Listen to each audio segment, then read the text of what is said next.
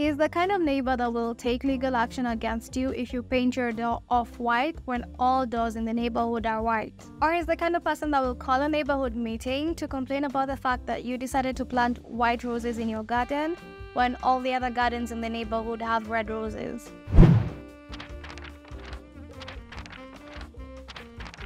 Hello, I'm Stacy and welcome to the channel. I am back with another book review, and these videos always bring me so much excitement because they provide tangible proof of progress. Starting something new, there's always that strong desire to do really well in that area, especially if you're passionate about it. In my case, even though I'm not an avid reader, my goal this year is to become one. While I haven't fully achieved that yet, I'm learning that there's so much joy to be found in the journey, as opposed to solely focusing on reading a high number of books. I've come across some truly delightful books and some that didn't quite hit the mark. But with every day that I read, even if it's just one page, one chapter, or an entire book, each completed story brings a wonderful sense of gratification. So today I have 5 books to share with you guys, but before we get into it, I should mention that this is not a spoiler-free video. So if you watch this video, get ready to be spoiled, but just here and there, not that much. Now that that is out of the way, book number 1. The first book is really good actually, written by Monica Heisey, a Canadian writer, screenwriter, and comedian. This book is about 384 pages and it's set in Canada, specifically downtown Toronto. The story revolves around our main character Maggie, and she has been in a committed relationship with John since she was 19. After 9 years together, including a 2-year marriage, Maggie and John realize that their relationship is not working out as they thought it would be. Maggie takes initiative to address their issues, and their mutual agreement on their relationship's failure leads them to opt for divorce. This significant life shift pulls Maggie into a new journey where she's a young divorcee and she struggles with redefining her life. I was initially drawn to this book because of its cover, but beyond that, I found it to be very exhausting to read. This story is solely told from Maggie's perspective, which means we're limited to a story told through Maggie's thoughts, her perception of people, and her interpretation of situations. Because we're finding Maggie when her life is in shambles, she honestly becomes such an insufferable character. Her decisions are often unhealthy and sometimes even bordering illegal, especially when it comes to how she's handling her divorce. She refuses to seek help even though she needs it, and she maintains a self-defeating and self-loathing attitude throughout the book. Her situation sounds like one where you would have lots of empathy for the character. While I initially felt empathy, as the book progressed, it became an uphill battle to read about a character that knows they need help but constantly refuses to get any help, decides to remain miserable and make everyone around her miserable. Admittedly, the book did begin really well with lots of gripping text. For example, the opening part goes something like this. My marriage ended because I was cruel, or because I ate in bed, or because he liked electronic music and difficult films about men in nature, or because I did not, or because I was anxious and this made me controlling, or because red wine makes me critical, or because hunger, stress, and white wine make me critical too, or because I was clingy at parties, or because he smoked weed every day and I did not think it was actually the same thing as my drinking 2 cups of coffee in the morning, or because I'd stopped imagining what our children might look like, or because he never started, or because when we were first getting together I'd kissed someone else and sometimes still thought about her. This morning after he left, I'd almost immediately taken a photo of myself, wanting to preserve the moment. If I'm being honest, in the beginning, I was really hooked to this book. I liked the style of writing, it was intriguing, and I was curious to see how the story was going to progress. My general thoughts are this is a well-crafted book that depicts an outlook that some individuals might fully resonate with, or perhaps find certain aspects that they can connect to. I'll go as far as saying that you might recognize reflections of your past self in some instances or fleeting moments. I know I did. Personally, while not everything directly mirrored my experiences, I could see Maggie's attitude reflected in moments of my past self. I think anyone reading this book will find certain moments where they can see a reflection of themselves, because living life you can't always be like a positive beam of sunshine. but I think what this book does really well and constantly is depicting the ugliness that can come out of a person when you're experiencing something really difficult like divorce. And our girl Maggie here, she's a mess and she just makes the worst decisions over and over again. The main issue with this book is that Maggie is a constant presence that is a perpetual embodiment of pessimism. She's like that one friend you start avoiding in real life because their negativity is draining. And it seems like in a fictional book, you also want to avoid her too. Initially, Maggie's friends are supportive, offering help to get her back on her feet. However, she does remain stuck in her self-destructive patterns, causing them to gradually distance themselves. This story is told by Maggie, so when her friends start to distance themselves, you're just left with Maggie, and being with Maggie alone is a lot to deal with, even as a reader. You find yourself missing her friends, even though this is just a fictional book. And I think this is where the book falters. Spanning 384 pages, you are left with a character that refuses to evolve in any way, but instead repeats harmful patterns. It quickly becomes repetitive and tiresome. As a reader, I think having a character like Maggie demands a more concise approach. Had the book been written in half the pages, it would have made for a more engaging read. After getting halfway through this book has become my first did-not-finish book due to its exhausting nature. Each completed story brings a wonderful sense of gratification. I know my intro was all about progress and finishing books, but sometimes the best thing you can do is not finish a book. Just put it down and move on to the next one. I remember reading this and being lost in the repetitive narrative of Maggie's behavior, but then all of a sudden Maggie makes a phone call to her husband and now we have somebody else come in. It's not just Maggie and everything that she has to say. And for that moment, I was so excited. I was so curious to see how everything was gonna pan out. But then the phone call ended and then we were back to just being with Maggie alone, and that is when I realized I am bored out of my mind reading this book. Part of me does think this is like a testament to how well crafted Maggie as a character is, but continuing to read this book felt like torture. I don't know how Maggie's story ends, but I do hope she evolves as a character and finds her footing in life. I also wonder if there's anyone out there who has come across this book, read it, and actually finished it. After I decided to put this book down, I found out that it aims to be humorous, and that was surprising because I think I laughed once or twice. But it is possible that a Canadian audience might find more humor in this book.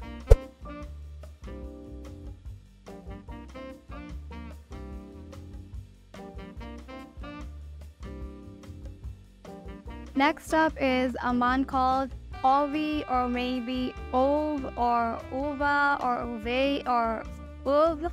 I've heard people say it in so many different ways, so honestly I'm not sure what the accurate pronunciation is, but the entire time I was reading this book I read it as Ovi, so let's roll with that. This novel is written by a Swedish author named Fredrik Backman. It's set in Sweden and it spans around 337 pages. A Man Called Ovi is about this elderly man with an intensely grumpy exterior. He comes across as very unfriendly and he generally keeps to himself. Ovi, a retired worker, resides in what seems to be a gated community.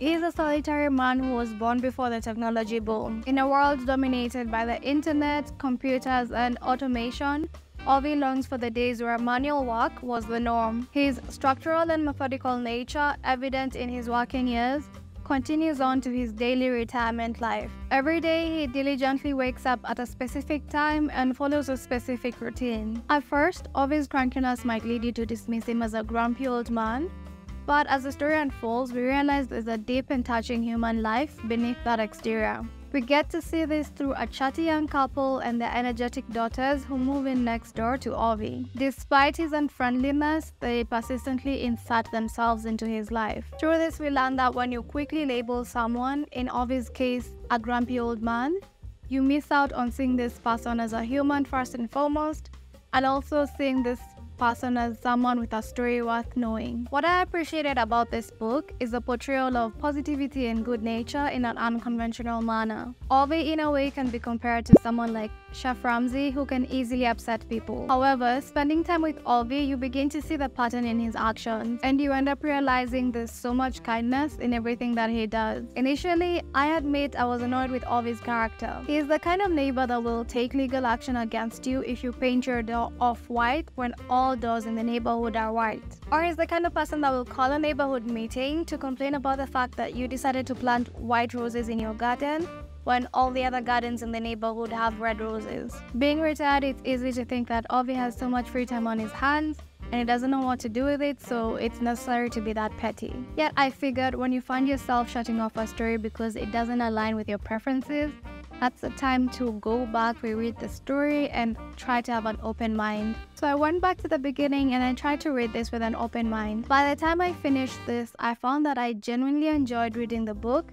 I enjoyed reading about Ovi's story, and I appreciated the fact that Ovi's character never changed because there was nothing wrong with him to begin with. Ovi's story isn't a larger-than-life story. He's a simple character with a normal human life, but what makes his story worth listening to is just the fact that every human story is worth listening to. This book is very heartwarming and filled with so many great lessons. I think the biggest one is recognizing that good can present itself in a different and non-conventional way. Since I've said it's heartwarming, I should also mention that life is never perfect, and even for Ovi, a fictional character, prepare yourself to read about some very heartbreaking moments. With that said, you may also want to look for trigger warnings before reading this book because it does have some dark themes. As a whole, I do think this book is worth reading for anyone really.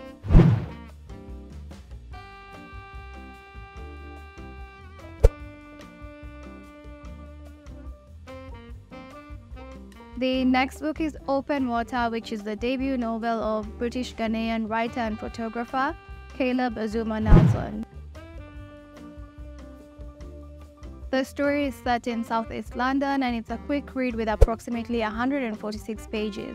For the few pages that it has, this book covers a multitude of themes in such a deep and profound manner, offering a perspective that is not often explored. Open Water revolves around an unnamed protagonist that is a young black photographer. One day he randomly meets this woman and is surprised to realize that he has a strong connection to her. She feels the same way too because after the initial meeting they keep running into each other, and with each encounter they have, they get closer. You might call it a love story, perhaps one that is forbidden. This brief summary may feel like a familiar storyline, but the nuance and uniqueness of the storytelling transforms the reading experience into something that is a far cry from any familiar premise. As a black man, the protagonist carries the weight of that identity while navigating life. This book delves into various themes, with one of them being racism. However, it tackles this issue from a unique angle. While discussions often revolve around aggressive acts of racism, what tends to get less of the limelight is the psychological impact on the individuals, particularly when that person is a black man, as focused in this book. It's hard for me to capture the raw honesty, vulnerability, and beauty that the author conveys in this book, but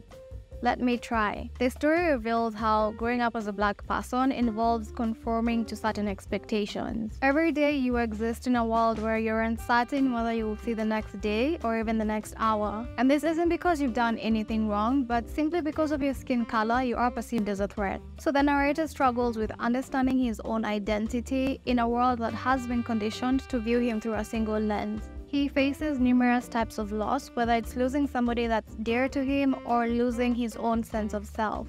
At the same time, he's found love, and we get to see the beginning of this journey. Sadly, this also brings its own set of challenges. The traumas from his life seep into his relationship, revealing how his life experiences as a black man have impacted and continue to impact other areas of his life. The story is told in second person, so it's like getting a glimpse into the narrator's mind. He shares his feelings and also how his experiences have shaped his daily life. This isn't the norm to men, specifically black men, to be honest and vulnerable in that manner, so it made for an interesting read. Besides themes of love and racism, the book also explores other themes like music, storytelling through photography, family bonds, friendships, and so much more. I found the author's style to be incredibly beautiful. His writing style reminded me of Vuong's book On Earth We're Briefly Gorgeous. Both of these authors just have a way with their words that pulls you into the story and keeps you there till it's over. So far this year, this is one of the best books I have read, and without a doubt it deserves a 5-star rating. It's a read that anyone, regardless of their background, would thoroughly enjoy. I highlighted so many sections in this book, so I'm gonna read a few of them. You want to tell her there are some things you won't heal from, and there is no shame in your heart. You want to tell her that in trying to be honest here, you dug until shovel met bone and you kept going. You want to tell her it hurt. You want to tell her that you have stopped trying to forget that feeling, that anger, that ugly, and instead you have accepted it as part of you, along with your joy, your beauty, your light. Multiple truths do exist, and you do not have to be the sum of your traumas. There is an anger you have. It is cool and blue and unshifting. You wish it was red so it would explode from your very being. Explode and be done with it. But you are too used to cooling this anger, so it remains. And what are you supposed to do with this anger? What are you supposed to do with this feeling? Some of you like to forget. Most of you live in a daily state of delusion because how else is one meant to live? In fear? Some days this anger creates an ache so bad you struggle to move. Some days the anger makes you feel ugly and undeserving of love and deserving of all that comes to you. You know the image is false, but it's all you can see of yourself, this ugliness. And so you hide your whole self away because you haven't worked out how to emerge from your own anger, how to dip into your own peace. Saadia Hartman describes the journey of Black people from chattel to men and women, and how this new status was a type of freedom if only by name. That the resubordination of those emancipated was only natural, considering the power structures in which this freedom was and continues to operate within. Rendering the Black body as a species body, encouraging a Blackness which is defined as abject, threatening, servile, dangerous, dependent, irrational, and infectious. Finding yourself being constrained in a way you did not ask for, in a way which could not possibly contain all that you are, all that you could be, could want to be. That is what you are being framed as, a container, a vessel, a body. You have been made a body all those years ago, before your lifetime, before anyone else who is currently in your lifetime, and now you are here. A body, you have been made a body, and sometimes this is hard, because you know you are so much more. Sometimes this weight is too heavy. The ache in your chest feels bulbous and stretched. And though you wish it would, the ache will not burst. You're thinking of booking into therapy and explaining that you feel like you're made a body, a vessel, a container, and that you are worried, because the days when you believe this are becoming more frequent. You came here to say that you're scared you have long been marked for destruction.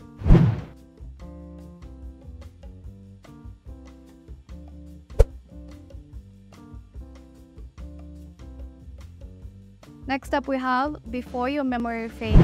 This is the third book from the book series Before the Coffee Gets Cold, and it is written by Japanese author Toshikazu Kawaguchi. The story is set in Japan and the book spans around 220 pages.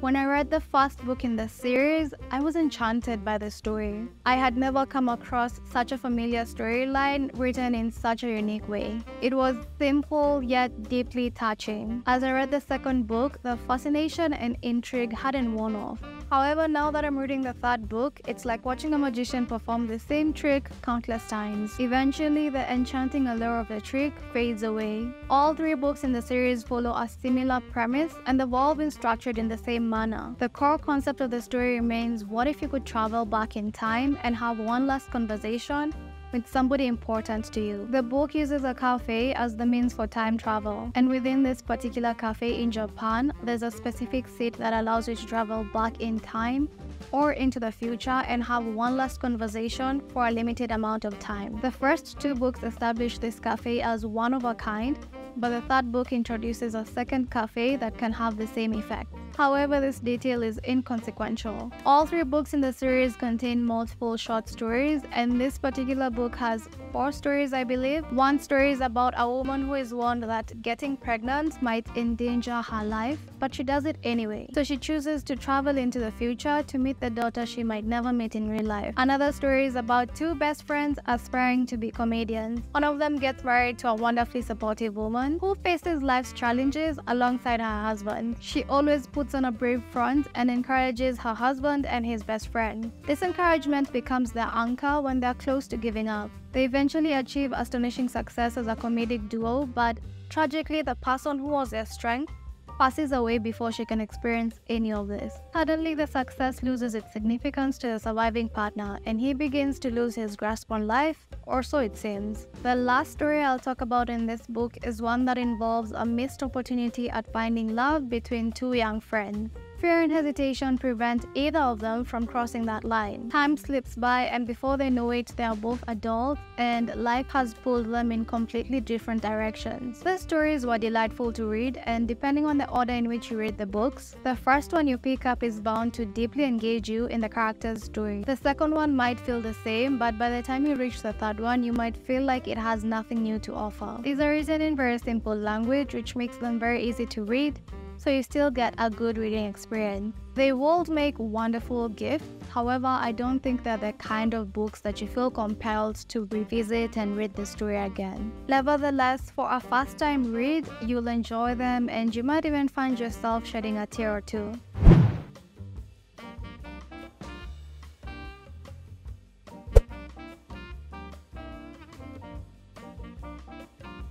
The final book is Fangirl by American author Rowell. This is a young adult novel spanning around 483 pages. The setting is in the US, specifically at a university in Nebraska called the University of Nebraska-Lincoln. Fangirl follows twin sisters who have just turned 18, and this is their first time away from home. They've enrolled into university and they're stepping into their first year as freshmen. Despite their similar appearances, they are quite different. One is outgoing, enjoys socializing and going to parties. The other is an introvert with minimal social skills and predictably likes to stay indoors. The story mainly follows the introverted twin whose name is Kath. But of course, her outgoing sister Ren is also part of the narrative. Kath has a specific interest in writing fan fiction. She started a fan fiction story based on this book series called Simon Snow, and it blew up online. The fan fiction she writes feels like a loose retelling of Harry Potter, so anyone who loves the Harry Potter series might find this to be an enjoyable aspect of the story. Apart from her fan fiction, the rest of the story falls into the familiar world of teenage or young adult narratives. It's filled with well-known tropes like opposites attract, the nerdy girl versus the cool boy,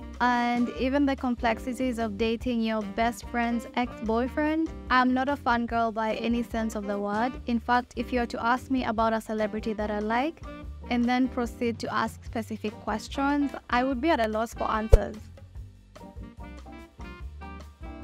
So you could say I'm a laid-back fangirl or a lazy fangirl. But with that being said, I recently got into K-pop, anime, K-dramas, J-dramas, and all the other dramas. And I have to say, some of these fandoms really do highlight what it means to be a fangirl or a fanboy.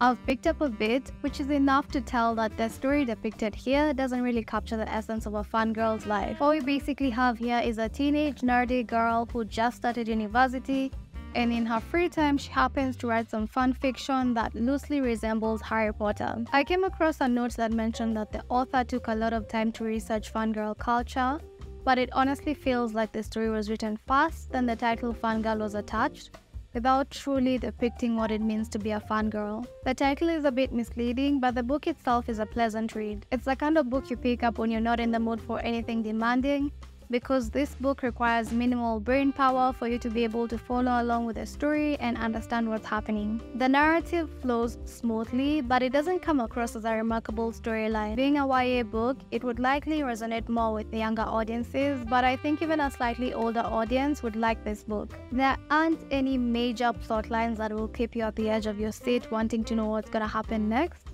Instead, it's just a chilled, relaxed story about a nerdy girl in university. Is it worth reading? Yeah, it's an okay book.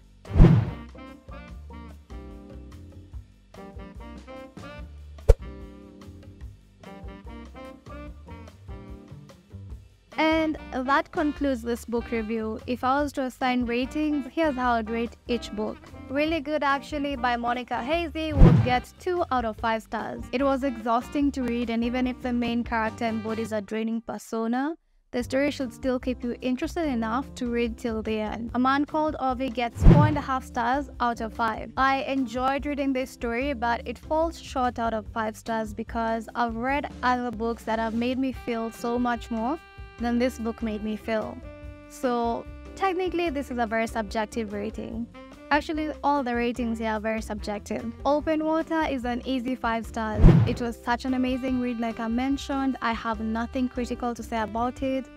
It's just definitely a book that everyone should read once in their life. Before Your Memory Fades gets 3 stars. It was a well-written book, but it was also a book that felt like it didn't necessarily need to be written. It kind of felt like it was a copy-paste of its predecessors. Lastly, Fangirl gets 3 stars. This is another well-written book. Yes, the story doesn't push any boundaries, but that's okay sometimes.